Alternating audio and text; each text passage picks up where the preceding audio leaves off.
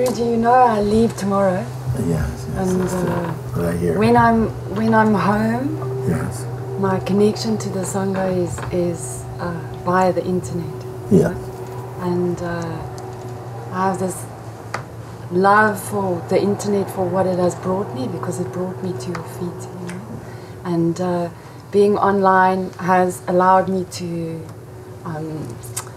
be with you and to discover you, and it's precious, and for that I'm very grateful. But the thing with the internet is if you spend a lot of time online, like I do, because I'm watching Satsang all the time, you come across both aspects. All of this great wealth of knowledge we have now available to us, where we can just, at the touch of a few buttons, we can be in Satsang with a great master like you. And then there's the negative side of the internet, where there's a lot of trolling and negativity, and people experience this a lot when they're online a lot. And because I'm going to spend a lot of time online now, being with you, and Yes. you know, I'd like some advice about how to meet these things, and you know, the stuff that we see online all the time. Sure. And I'm sorry if it's a bit of a worldly question. And, you know. No, I feel it's important for me, you know, because many of these terms I'm just hearing also, like trolling, and you know, I'm not so much. My use of internet is very, very basic, you know. So I don't really. It's trolling and it's bullying, and sometimes it's creating fearful thoughts in people or doubtful things. There's a broad range of stuff that we face when we're online. Yes. Yes. Clearly, you know, and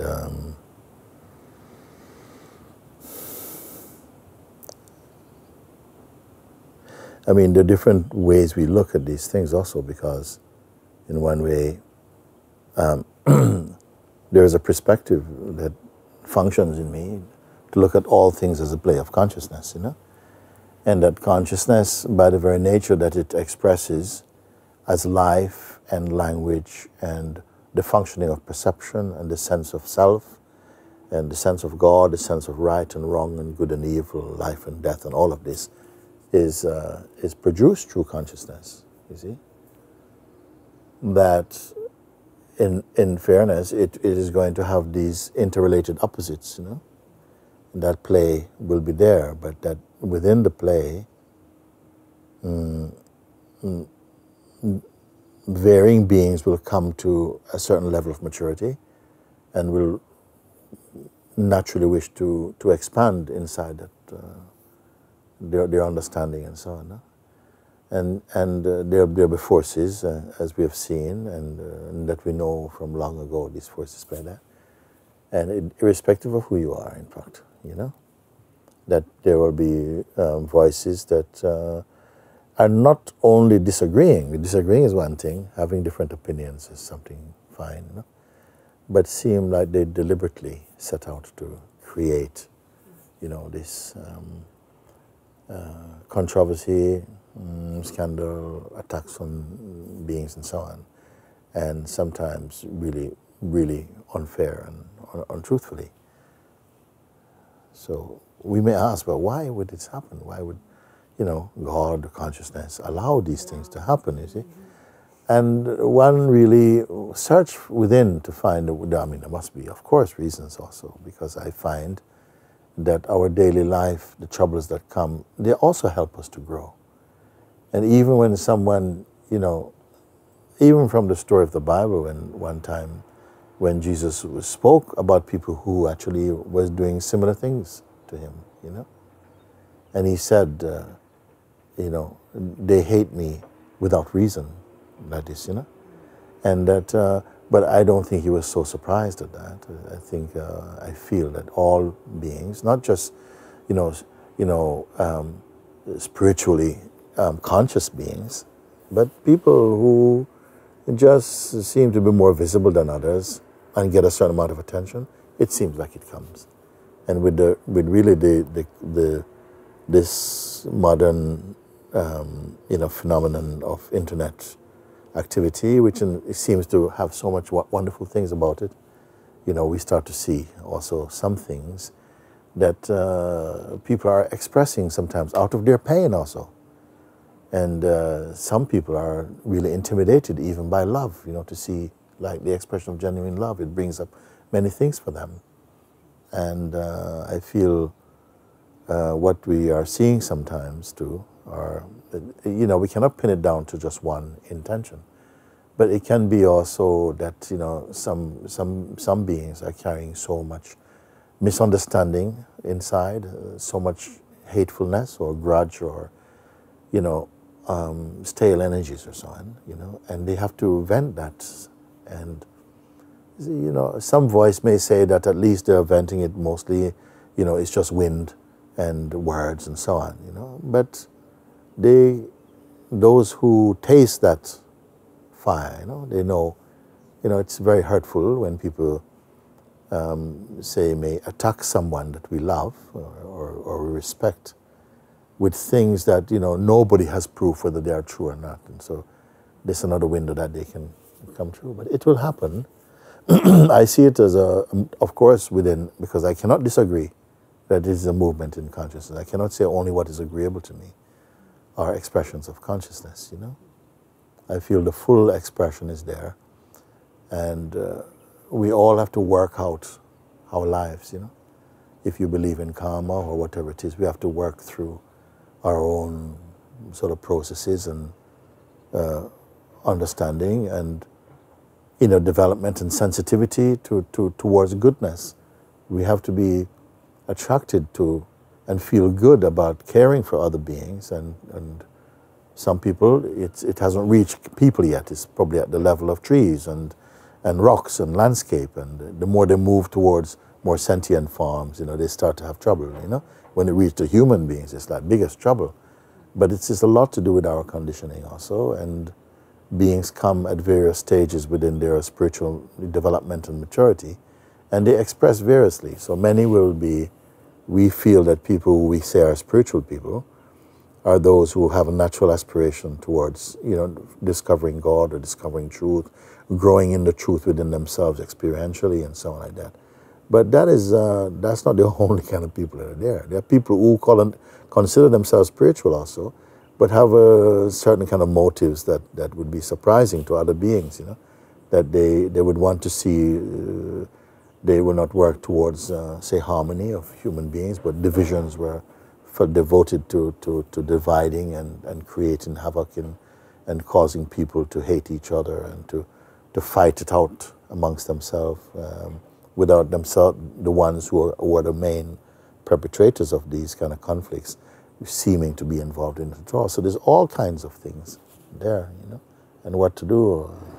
As a sadhana, because I sometimes feel like I can get drawn into the discussion. What the question is also sometimes about how to meet it, whether you respond, whether you just stay high. It's difficult because my natural thing is just to respond to things. If somebody, if I feel joy, then my response comes towards that joy. You feel love, a response comes towards love. You feel sort of a hatred or these kind of energies, also something responds to that. It may not respond to it, but like for like in some cases. But the intention, its seeming intention of some beings, it communicates. It really, it can sting, and especially when you know and feel that it is trying to distract the minds of people who are exploring. But these beings, they will have to learn in time. We each get a taste of our own medicine sometimes.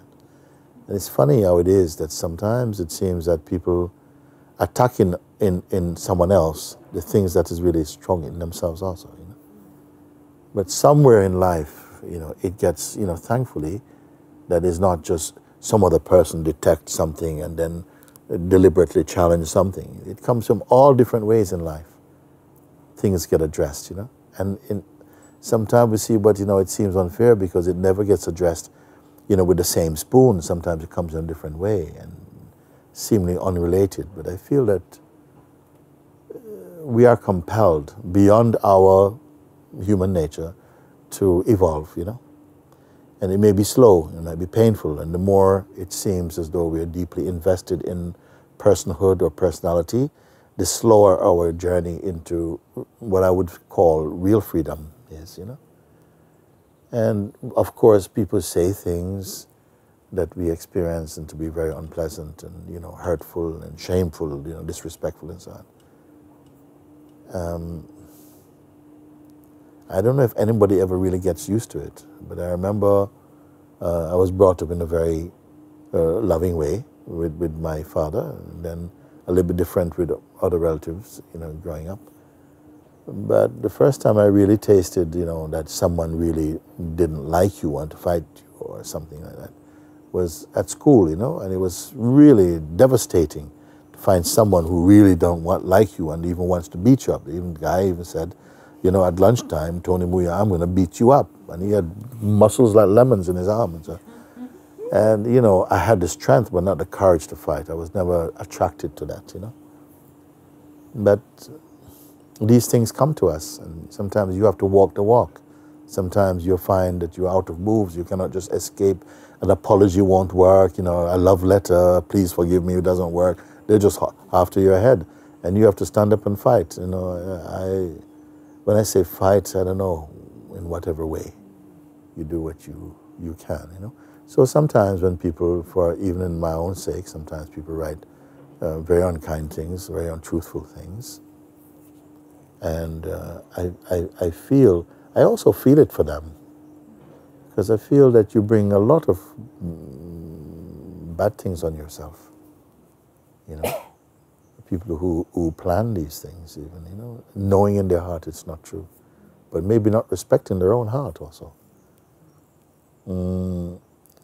My feeling naturally, you know, is to respond to these things and to, as honestly, and keep out of the fire of personal, you know, sort of feelings, but to really be as corrective as you can about things. Because if somebody is listening, we have a tendency, some people have a tendency to listen to bad news. It catches their attention. I think some people believe that by culture, we are oriented towards listening to negative things. We seem to excite something in us, you know. So I don't know if there's any newspaper or anything promoting good news. I don't know if there's such a thing. But it's clear that yeah, sometimes good news for people can provoke jealousies and, you know, anger and frustrations in some beings. It doesn't always mean that someone is always going to be congratulatory or happy for you. You know, even could be members of your family. You know, it happens. Even in relationships, like even, you know, intimate romantic relationships. So one part of the couple is jealous of the other one, and, you know, so these things are they're not new. They're old, ancient. You said that we must stay out of personhood when these things happen. I feel like I get drawn into personhood if someone I love is being attacked. Yes, but it's a natural feeling really to be feel pulled like in I and to, yes. I want to come in and say, yes. hey. I always say, you know, up to a point, you know, you must address, I feel, to not say and to... Because you sort of, you just... You know, you just take it on the chin and just... take it on the chin, or do you come in and say, no? I'm never immediately dismissive of what people say, you know. I learned to give some space to listen to what they're saying. And sometimes it's been so helpful for me. Not on the level that they intended, by the way, but, you know, something, make use of it or use it as some kind of mirror to search, you know. Because it's very difficult sometimes to really look into yourself on just pleasant feelings. We just want to just enjoy those. But when things rock your boat, then you're more inclined to look more deeply and like, wow, something is on fire. And you look and say, wow, you know. And you see that part of the mind that really wants to do something immediately, and something that hurts as much, if not more, to the ones who seem to be causing that, you know. It feels a very normal, I don't know if you want to use the word natural reaction, but I think it's a kind of normal reaction for many people when they feel attacked or something, to want to hit back and to hurt also, you know. And I cannot say, anything as any absolute. Because sometimes you have to, put one back on the nose or something. I can't say exactly when and what. Sometimes it just happens. And the other times you kind of feel, if I give an example, many years ago when I was selling incense on the street, I finished teaching. I wasn't teaching anymore. I wanted just to experience a bit more freedom in my life and to move with more spontaneity and like this. And so I was used to that. So I started selling incense in my town, actually. First, I tried to get away from my town because too many people knew me. And you just feel like, how can a teacher from college be selling incense on the street? And it was kind of feeling that I had, So I tried different places, Camden and Leicester Square, and it was fine, but it wasn't. I felt like I'm hiding, I didn't want to be seen a certain way or something, But I liked being at home. I liked my town, So one day we just went out. I was make my own bags as well, to stitching with a little singer machine and make these things, thought for the day, some aphorisms which I'd write out. People would come and ask for a thought for the day or buy some incense, had a bell and things like this. And one day, it was coming up towards Christmas time, and I was just on the main road. Those days I'm moving around quite a lot with my bell. And so I had one incense burning, and I was with my bell, clang, clang, incense, on the street like this. And one kind of elderly, Jamaican man, kind of came up. He was standing by for a little while. And he says, why are you, in a very strong voice, why are you selling this stuff? You're a devil worshiper or something like that. It was very strong. I mean, it was very clear, like, why are you selling this ringing bell on the street? Are you a devil worshiper, And so immediately I felt like, whoa, coming up. But by the time it got up to about the chest, it just kind of powdered out. And I found different words coming out, and words coming. And I said, why do you say this, uncle? What are you saying? I said, why you say what? Because of the bells. I said, but, also, when you went to school, didn't you remember hearing the bell and things like this? Well, yeah, but... I said, it's coming Christmas, and you've seen Christmas carols with bells. And, yeah. Yeah, but what's this, all this smell, devil worshipping stuff? Very strong. I said, but, I was trying to say, incense. He goes, incense, nonsense. I said, but, because I could see that he was something pushing some feeling that it was a religion that he didn't like or something. So I said to him, at the birth of Jesus, according to the Bible, there was what, 3 wise men? He said, yes, 3 wise men like this. I said, do you remember that they brought him some gifts and everything, Yeah. You think it was, I said, some gold, yeah. I said, what? We talked like this, frankincense, it's incense. And myrrh, incense, I said, yeah, I never thought about it like that. And, just said, yeah, it's incense. And this is also incense. And then he was, yes. He says, okay, what's that one you have burning there? And it was called Love Supreme. We used to burn this kind of incense in Brixton because a lot of Caribbean people, they like this kind of very sweet smell, baby powder, and they like chewing gum, so smell, But it was quite a nice one. So he said, oh, what's this one you're burning there? It's still crusty, I said, this one's called Love Supreme. He goes, Love Supreme? He said, so I said, smell it, come smell it. And that is for him. And I said, yeah, it's very nice. And how much you sell those things for? I said, well, they are £1 for a packet. £1? Yeah, I think I'll have one of them, like this. And that's a conversation that really turned around, in 3 minutes. When something was being felt very strongly and expression was very, very heavy. And my response, was coming just by itself, like, whoa, who the hell are you talking to? I call him, this type of thing. But it came out different, because I know I grew up with sometimes people with this type of voice, and I hear them from a distance, but it was very strong in the face. And I referred to him like, "Uncle, why you say like this?" And took time to explain. And he could make those links. And in the end, he bought an incense, the most ridiculously, miraculous thing at all, considering the way he came, I have been shown also different things I had not considered, that, yeah, I mean, maybe the people who do this, they want to, some friction, because they work a lot with friction. And the mind works a lot with this type of, when I say often that from the mind comes this invitation in a way to get entangled, to become personal.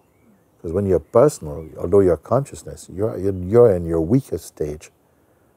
If you are pulled into personhood, then you get very defensive, start to explain like you're guilty and all this type of things. And I feel it's important to taste these in life, although some very bitter tastes come. In a way, in one side I feel I've had enough of them, but at the same time I'm grateful for them also. And why? Because I learned something. Something was good. Some very good decisions came out of being attacked. They were saying that when life sends you chilies, you make chili con carne. They said, make chili con carne. Life sends you lemon, make lemonade and this kind of stuff. You can get too much of that kind of over-encouragement, but it said something that, you make use of it. There's a saying that a wise man builds a house out of the stones his enemies throw at him, I like things like that because it's like turning something around from it being solely negative, that it is transformed by something. But it depends on what level, Some people are very much dedicated to, creating poison, They're not that concerned about the people who read their things. They don't have any love for them, for sure. But they can present things as though, they are doing something for your benefit. But they get a joy out of hurting others. That's a reality. There are some people who, for a time at least, will be on that side of the fence. And what to do, Should we use our discernment as a kind of, sometimes you discern, okay, this is just worldly talk and I'll stay out of it and I'll keep myself high-minded. But yeah, sometimes it does feel appropriate to just... You have to be guided by your own inner GPS, and that is your idea. You may call it your conscience or your spiritual sensitivity or something you sense, And I like to remind people, to really become more aware of themselves more as consciousness more than as person, and get accustomed to thinking as consciousness, because when you do, that kind of venom is not so stingy, But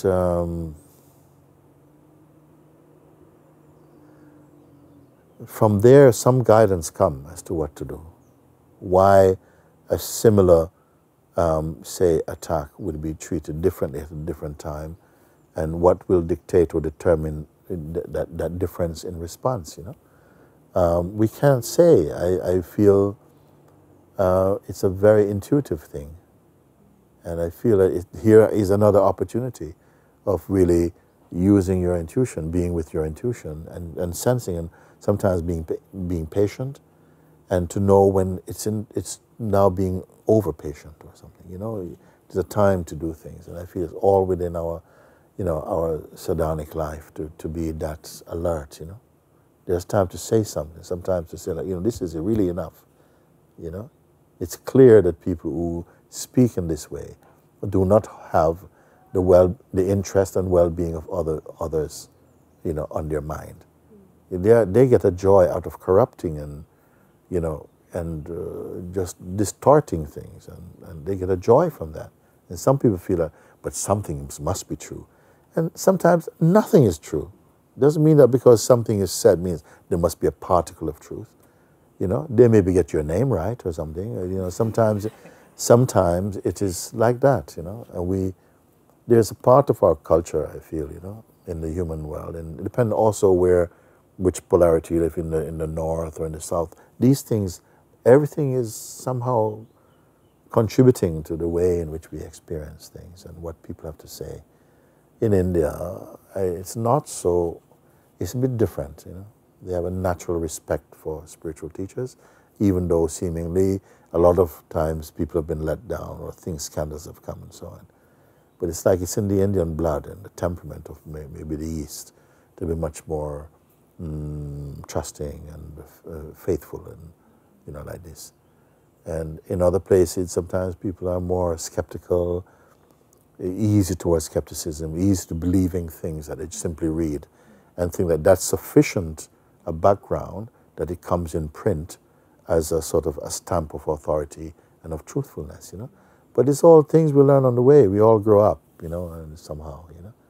And living a personal life is a very costly life, I have to say. Living life based on personhood, steeped in personhood, is a very strenuous life, you know. Sometimes people feel like they have to say everything as much as they feel to declare and not fall. But maybe that may happen, but gradually you can meet people in a more natural way. That's what I've found, you know. That I'm not going like I've got anything to teach you. I'm not going because I'm feeling compassion for you. We're just meeting up and, you know, then just how it comes out, it's always going to come out well. But if I don't have an angle like, you know, listen guys, you know, I'm going to show you how to wake up and all this kind of stuff and things, then I think we do pretty good. You know, you just go and meet. And it's been such a great thing when you don't feel that you have a spiritual commission, you know, to go and change people or to, you know, rope them in or something, you know. And you just go and just relax, you know. But at the same time, you don't do too much to conceal that either. You just have to be yourself, you know. It's just, I don't know, you find your way. The greatest thing is if you don't have any desire, you know. And that's not an easy one, because sometimes you think you don't. You understand? Or when I say, live as though you don't have any rights. These are powerful things because, you know, sometimes we're inclined to think, yeah, but I'm like that anyway. But then you start to see it creeping in. And just by hearing it, it wakes up that consciously within you, and then you start to reflect like, wow, actually, I would have really fallen on that one, you know, like this. So these things, I think, they stir us up, but not only, even if someone intend to hurt you, your intention is not to hurt them back. Your intention is just to keep, you know, somehow dissolving in this grace that you're discovering. No? Then something happens, you know, something. You learn something, you feel a change, even if they really kick you in the head or something. But somehow it's going to turn out to your advantage somehow. You know? And I don't think that's fluffy reasoning. I've seen it. I've seen it, you see. But, of course, you know, we each, even in the Sangha, you'll find some beings that you resonate with more and you see each other more, and so it's a perfectly natural thing. But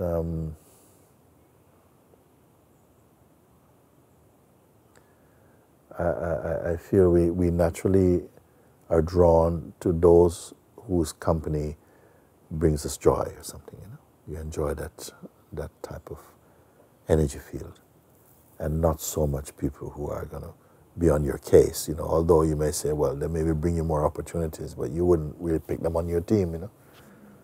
But if we're really open to it, and it's not pleasant, you know, it's some bitter aloes there, but you know, it seems like some people are really, they're drawn to the negative also. Like there are some, yes. like what is it in some cases where they're really drawn to this kind of this small, gossipy, judging, looking for the worst. I don't know, sometimes it seems that, you know, some people get a kind of lift out of it, you know. It makes them feel better that someone is doing so bad. And sometimes they say, wow, you know, like, dear, but for the grace of God go I. They say that, you know, to someone who may be spiritually much more advanced than them. But they maybe look on you and think, you know, you poor lot, you know, I mean, you were going somewhere 5 years ago, and look at you, you know. And there are some beings who are not happy for your happiness. You know, and we just have to accept that it's like this. As I said before, there has never been a being who has been loved by everybody. You know, not even God. You know, so there's something when it manifests into the functioning of duality and diversity and so on. We're going to get this. What I've learned from it myself is that this is not my home completely in that kind of way. The earth, the world, the matrix of, you know, human projection and you know, the level of that our consciousness is functioning on a human scale.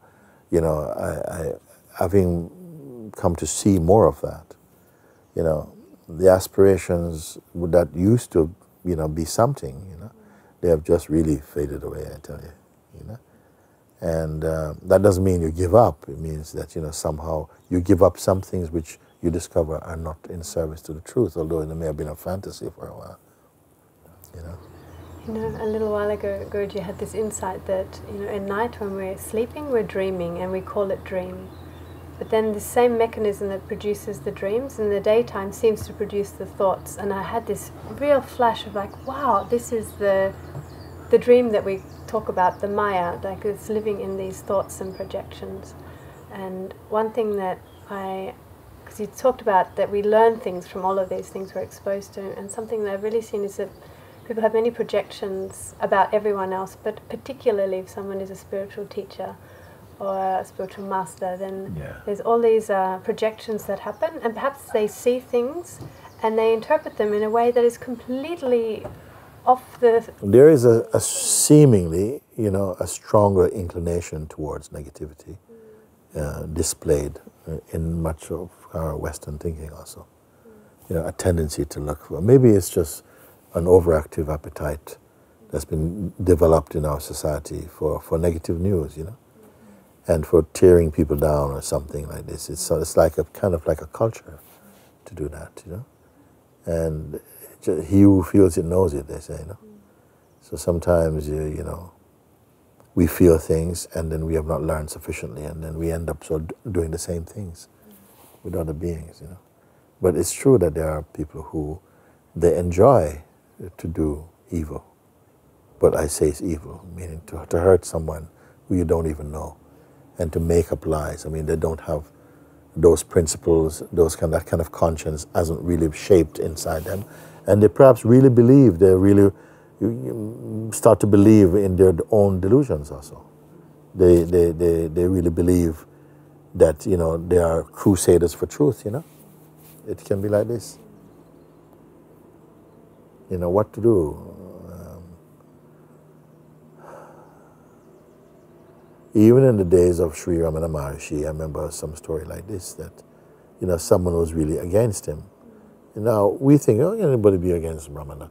Well, there's some, you know, in every age, you know, you can be as placid as a goldfish. Somebody's going to be after your nuts, you know what I mean? Sorry, I mean, someone can just be, you think, well, what, why? I said, no, I feel that it's good that sometimes, you know, I notice, talking of goldfishes, you know, how they would be, and the Brazilian ones that kind of swim like this, you know, and very, very slow and fat, you know, kind of thing, you know, and then the other ones which are very fast. And when we put them all together, the slow ones, they start to move more quickly. They start to behave, go for the food and flash around and this kind of behavior. I thought, wow, that's not like you, you know, but they were behaving like that. We pick up behavior, you know, until you really begin to experience for yourself. I mean, most of what we think we know are just grafted on in some kind of way. As you begin to make real discovery of the self, you know, you start to see the inadequacies of the personal way of functioning, you know. And that's when I think most people start to feel the real battle, you know, of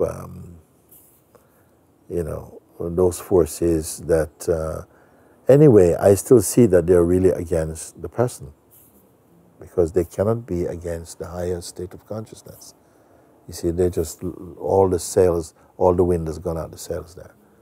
but in the person. So I don't see them to be so totally, they spur the person in a way to move on to safer places. And the safe place is to sort of like, if I can use the word, to come back to your formlessness in some way. And at first it may seem just to escape the world of form becomes so heavy, but also you find that, don't let this realization of the self be like some kind of, air raid shelter or something, so that as soon as trouble passes, you can kind of look and see if it's okay to come out. Because when it happens, you start to actually see, wait a second, no, but this is the place. I want to stay here, not to escape. It's like my mind was thinking to escape, but now I see actually is to grow and to see, I mean, how can we ever come to the end of this subject? Because it functions in such a diverse way, according to the very unique strands and waves and frequency, of consciousness in its dances, this kind of manifestation on this level. And on this level will mean differently for different beings also. If it's on the level of personality, the frequencies are very, very agitated easily. If they are more in the frequency of presence, they are more soft and there's more panorama in them. And from the place of the higher than this one, it's very, very different. It's like, because that is, then all that appears to be can be seen. There have always been and will always be, beings who have a genuine approach and integrity for the truth. There will always be beings who don't. But sometimes it can be like, there can be a plague for a while, but everything is for a while. Where something gets really, really, it goes to a full thing, that bubble bursts, and then some relief, some stability come for a bit, and the wave may rise up in another place. I would advise people in satsang to be natural in their way, speak up for themselves, but don't get overly entangled in this type of energy, because it's very, very dark. I don't know how people keep it up. It's very, very dark. And I suppose if you like something, even though it's dark, then there is an energy in there for you. I would always encourage people to avoid that. In Sahaja also, I was talking some years ago like this. Please don't give too much space to people who gossip.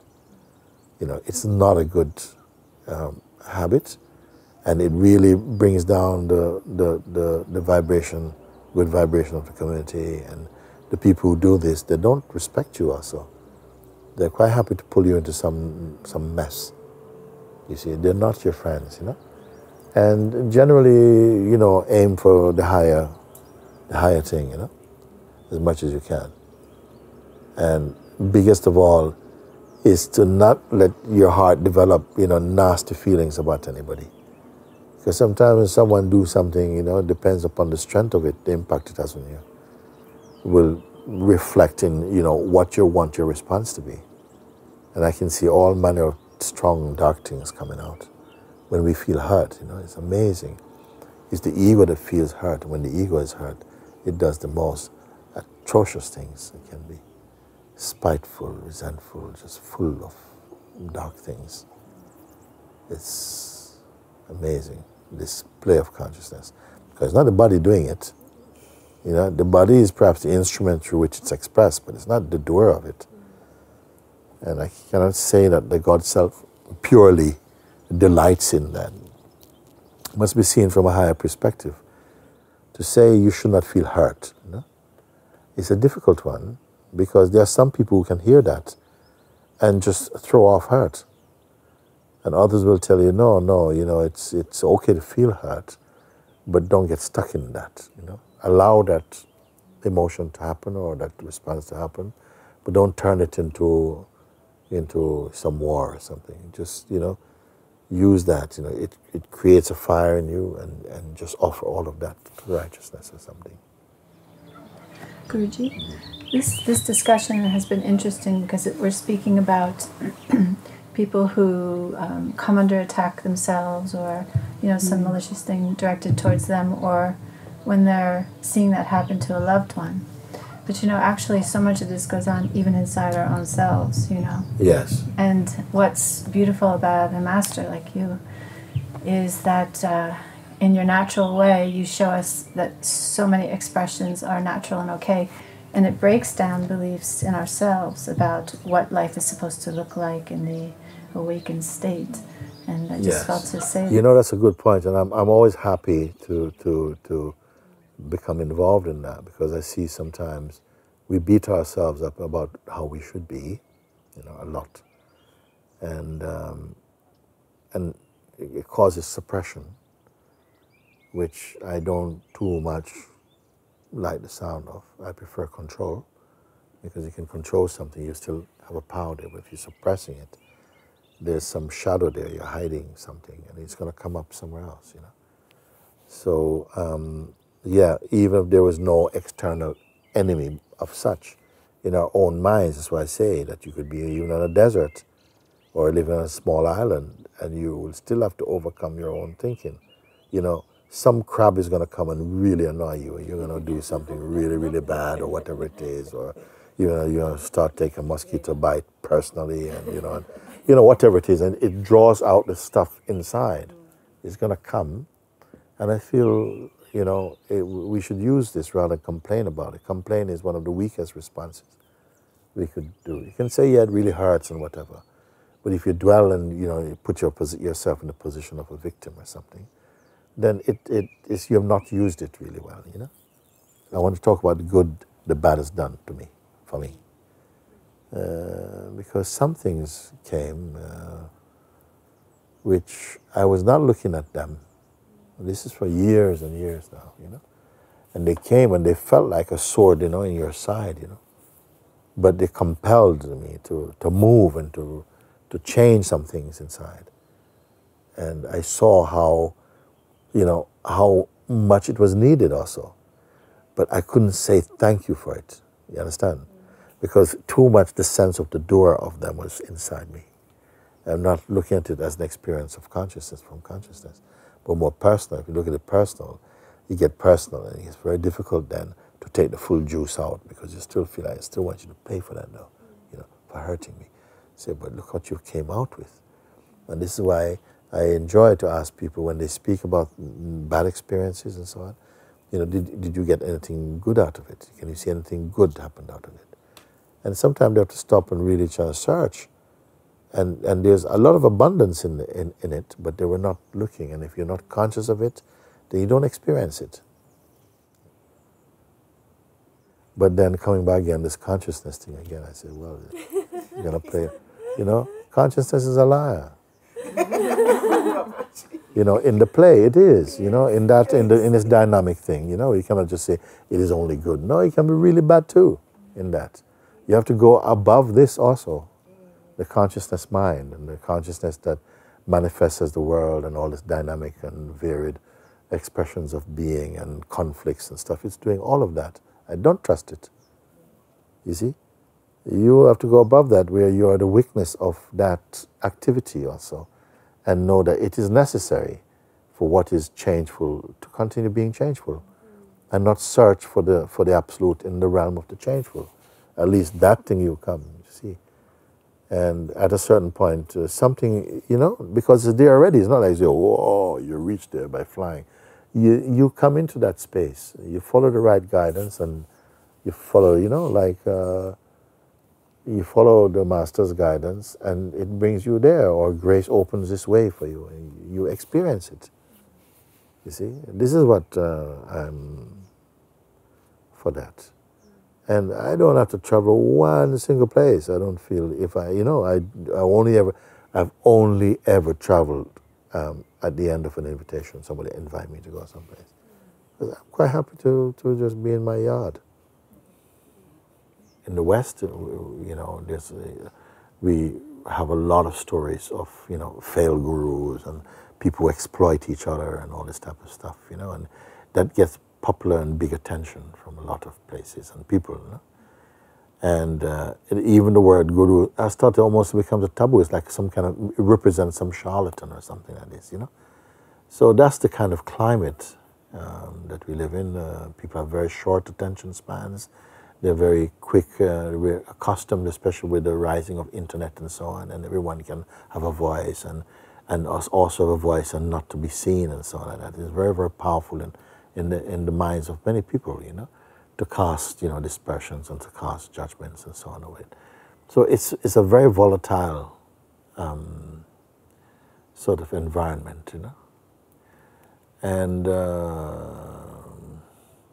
again, you may find a teacher who is very soft and kind and doesn't provoke too deep feelings. And it seems people, they feel a certain comfort with that.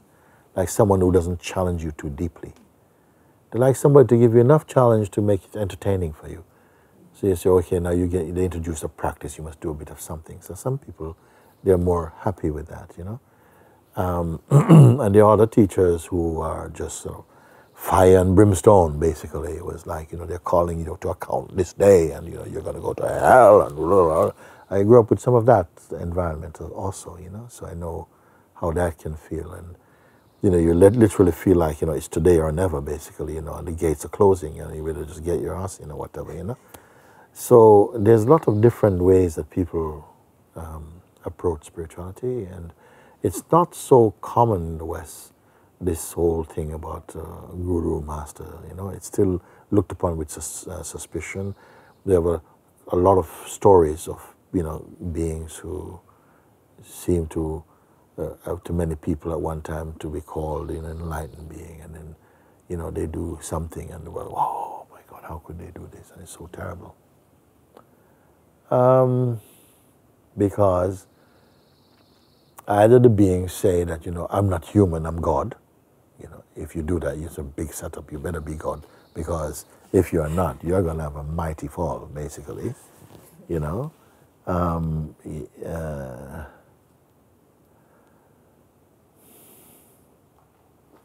Those who don't, you know, and keep their teachings keep the teachings more in the umbrella of, say, philosophy, or some may call it, you know, of pure thought or something, or, you know, sort of like some other mode of expression that doesn't excite people, you know, like this, and seems often more mental and scientifically, you know, appealing and this type of stuff. It seems to attract some beings. But God made a lot of different beings and made some who are just really in love. They meet something happens inside their heart, an explosion of some nature, and they fall in love. They may at first have even considered themselves to be unlovable, they may be atheists, whatever it is, but if that happens, that one of God's atom bombs happens inside you, you pretty much have not much choice, you know. You're going to get, you know, you're going to be flapping about for a bit. And such beings, they come into it in a very different way. And others are inclined to regard such beings as being very weak. Like they give up so much their kind of autonomy and their sense of responsibility, and they have this kind of negative attitude towards them. And the ones who are being unjustly treated in that way are oftentimes much too nice to come fight back with you. They're so much in love, they don't even hear these things, you know. But as for like, if you're in the role of a teacher or something like that, and it depends what the Supreme intends to manifest through a particular form. If anyone really genuinely is aspiring for truth, you have to be cured of the ego mind, the identity with the ego. You know, whatever your path, whether it is a scientific path or an emotional, or if it's a devotional path, or if it's a sort of wisdom-oriented path, or if it's to do with karma yogi and it's an action path, whatever, you have to transcend the ego. identity. So all the different parts are just what God created to align, those with the temperament in the right place to express themselves in whichever way. But it's just a way to overcome your ego, to give up this lowly identity of personhood and to wake up to the truth of your divine origin. And for me, that is a fact. A fact seen enough times. What is so beautiful is that by grace, it is not made to be difficult anymore. If your heart and mind is open, and you can begin to taste the nectar of the self, of God. Don't think yourself to be anything above or below. And I think you'll be in good stead. There are always things I like to tell people, watch out for this, mind out for this, Because sometimes upon some initial realization or some awakening happens for them, and immediately the ego is launched. And that's the worst thing. I've seen them slipping right down, and they're sometimes not aware of it, But, we have to be cured. I'm happy you brought back that term. I say that people have to be cured of that way, because for myself, it is so obvious when we are speaking from the place of personhood. It is so obvious when it's coming from that place of personhood and selfishness, and it's not pure. You can tell so quickly, and so should anybody who has been here for some time. Not that you practice that, but you just come to know. It's just like knowing by smell something that's going to be sweet and something that's going to be sort of like peppery or something. You just know from experience, it. So that's one of the things I would say to people, be wary of, and to be cured of this egoic identity, because with it you will not be free. I can say that. As long as there is ego, another way of ego, you can call ego also arrogance. And it can be mild-looking arrogance or a very hostile kind of arrogance, but in either way, it blights your sight, and really makes it impossible,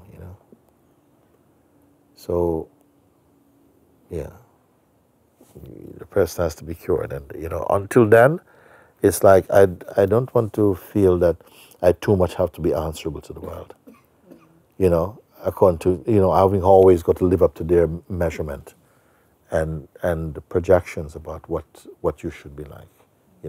This is what you should do, what you shouldn't do, and you shouldn't touch this, you shouldn't touch that, you shouldn't be doing this, you shouldn't eat this, you shouldn't dress like that. You shouldn't be saying this word or something like that. They want a designer saint or a guru, and then if you do this, we'll follow you. Well, I'm really saying to the world, I'm not looking for any followers. I really am not. For the most part, they've been in trouble also. It's not looking for followers. I'm looking for beings who, they're on their own path. If they're searching for something, if they meet me, they are going to experience love, and fairness. And if they're open, I'll put down what I'm doing to guide them if they have a space for that, But I'm not calling anybody, oh, you must be with me, oh, no, I don't want it. I've heard of some places where the activity of an ashram or sort of like a temple or something is to try and get as many people to come, That's not my problem. I don't have that problem. I don't want to have, I'd rather just not have that many people coming. But if they come, I feel compelled to serve them for some reason. Maybe that's what it is, And not with a heavy heart, to do that. It's just becoming increasingly, sometimes kind of demanding in some way. And I'm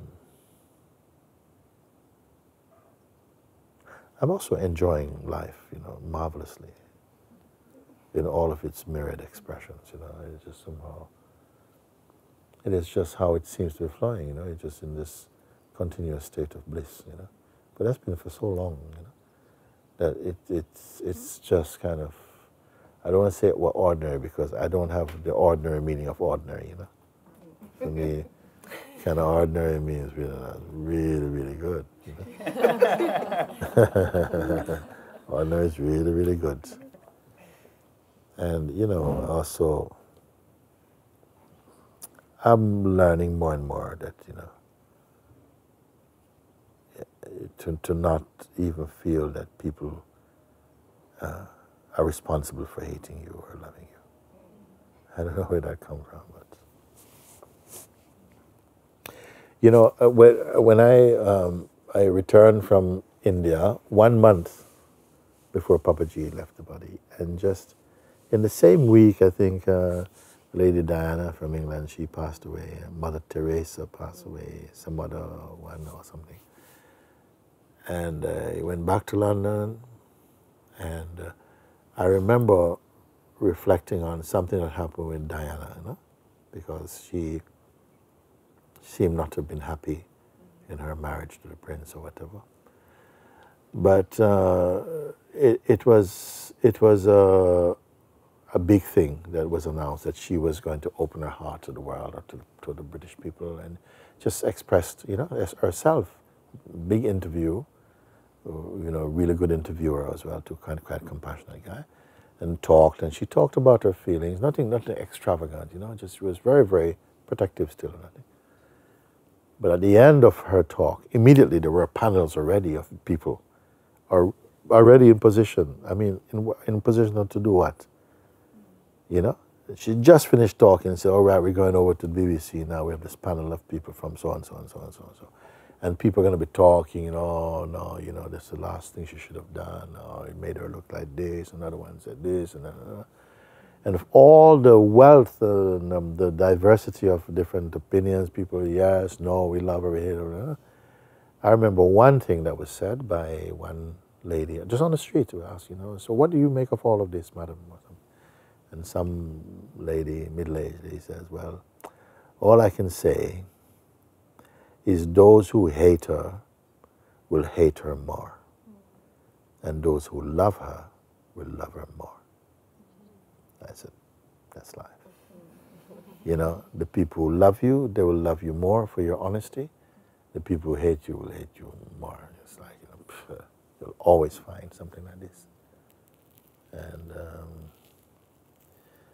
the really important thing is not to get too far down with that. Feel the things a bit, work with it, what it's showing you, because this is some acid grace, you know, and you have to be with it, you know, and really and feel the things that are coming up and sort of like, you know, let them burn off consciously, you know. Let them burn off consciously. Because it's got to take you to another place, a higher place.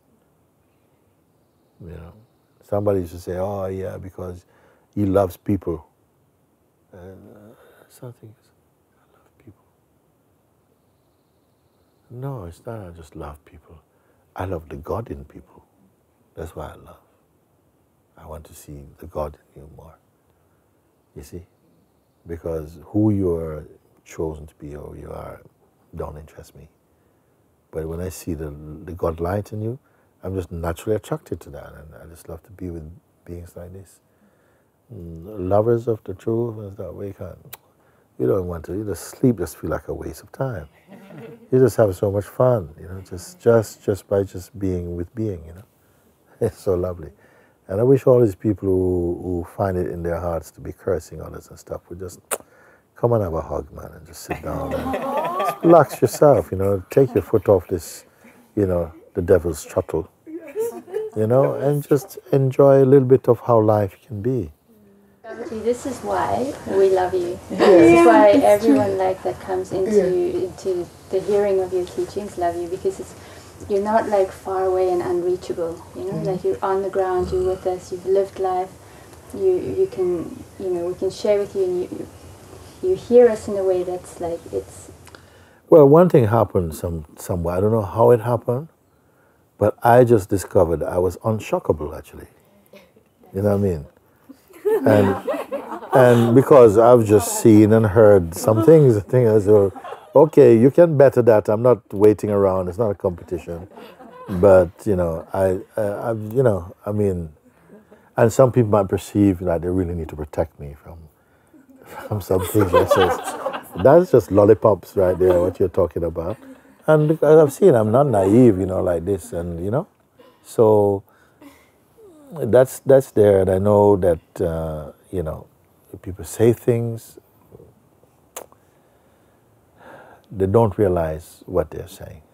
They don't realize it, because there may come a time when you really, if you don't realize it before you drop your body, there may come a time when you really see, you know, really what you said, and how unloving a place that came from, and such shame will come to you, you know. So I pray that they get corrected early, you know, because it's not good. It's not good. But at the same time, I feel everything is good somehow. But I don't, you know, I don't trust that entirely. That everything is good. Everything can be turned off for some good, but some things I have a bit of a difficulty to hold that saying completely. And yeah, I feel God has revealed this very simple way, and is very, very much in it. When I say God, I don't relate to God as a person, you know. It's like just supreme, divine intelligence, spirit that that just emanates this perfume of tremendous peace and love. And I don't want to encapsulate, because there's no, you can never encapsulate, you see. But, you know, that's the, and to break the biggest illusion and delusion that you can be outside of God, talking about God. That all this talk is arranged inside, and depends on who you take yourself to be, and where you choose, or you're capable of putting the emphasis on what's important for you, you know. But that this love came, and this pointers, that's so simple. This has been a great thing, that something could come that is very simple. Don't have to make no fuss. Fine, I can leave it. I can leave it, you know. Say, make use of it. You know, that is a master key. It will serve you very well. Make use of it. Boom, nothing else. Nothing. That feels very good. We must not be naive, though.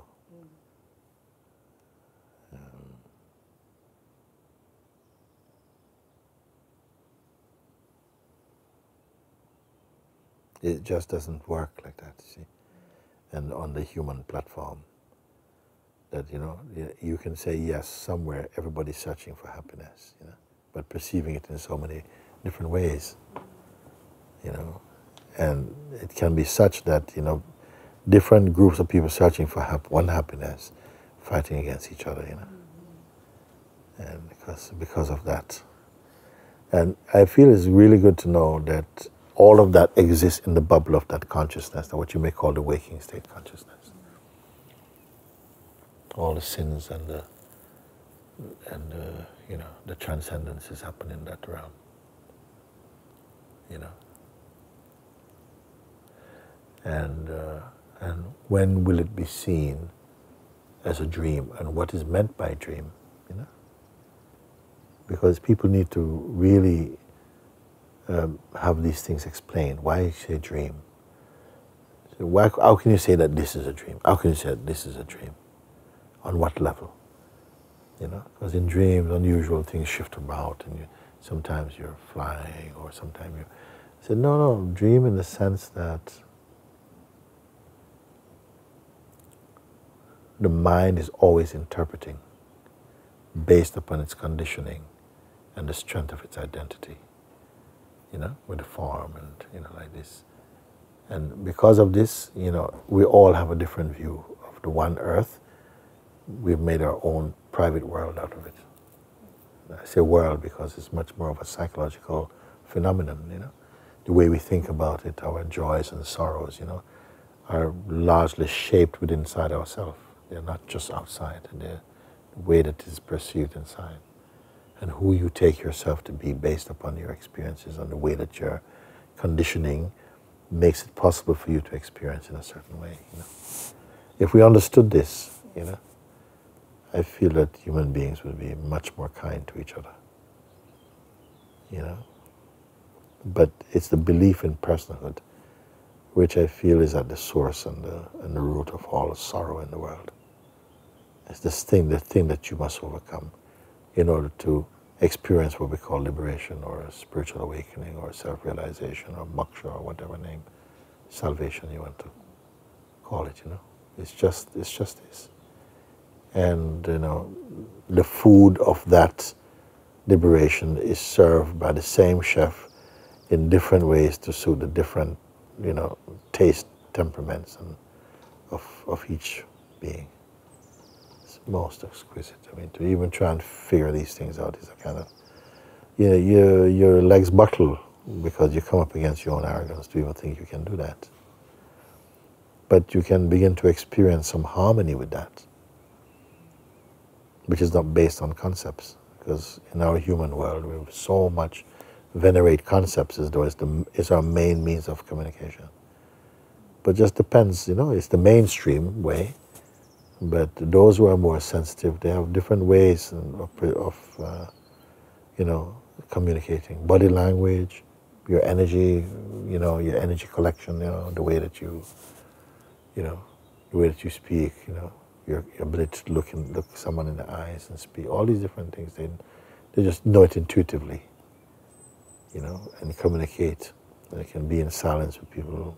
They can recognize when silence is more powerful than anything you can say, and they can honor that. There's so many different ways that the beings, we're interacting, you see. Very good.